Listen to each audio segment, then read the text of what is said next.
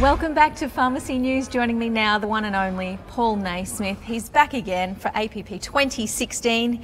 You are the CEO of Fred IT, which sounds interesting. Yeah, it's a job I've had for 22 years, so you're doing it well. I'm pretty good at it by now. Tell me a little bit about some of the digital trends in pharmacy.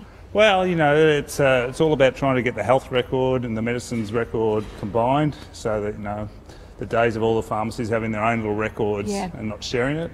We've got to get that trend away. So we've been working with the government on the My Health Record initiative to try to put all the medicines in one spot, and that's been a bit of a challenge.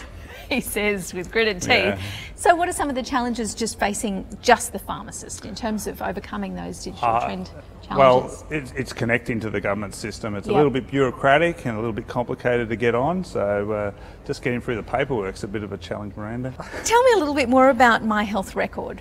So the Minister of Health, who was here today, she talked about rebooting the My Health Record, and that's about trialling a change so that consumers don't have to opt in and do all the paperwork. They'll automatically get a record. So they're going to trial that later this year in Queensland and in Nepean in New South Wales. So that should hopefully get away from the problem that when you open the record, there's nobody in there. Yes. So that should be good.